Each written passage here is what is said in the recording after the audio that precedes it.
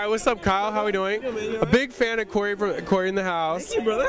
You're basically like in the White House all the time. Yeah, I live in the White House, dude. It's nuts, man. So you go from that to Dancing with the Stars. Why did you want to be on the show? Why were you like, I got to do this? I really just wanted to do it because it's something completely out of my element. I've never done it before. I've never danced before. I've never had any professional dances at all. So I figured, what better way to learn how to dance than to come out on the highest dance platform in the world and nail it, dude. And right now they got Brandy in the lead. That's what they be saying. Well, it's me and Brandy in the lead. Well, no, we're second place. Yeah. In the lead is Jennifer Gray, and then me and Brandy are tied for second place.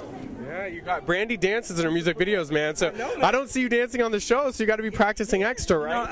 No, I got some stuff on my sleeve. Let's just say that. All right, and when it's all done, you going back to Corey? What do we got after dancing? Our album should be dropping soon. We got some very important music meetings. We have World's Funniest Moments that we're doing. My animated show Fish Hook premieres in 3 days on Disney Channel.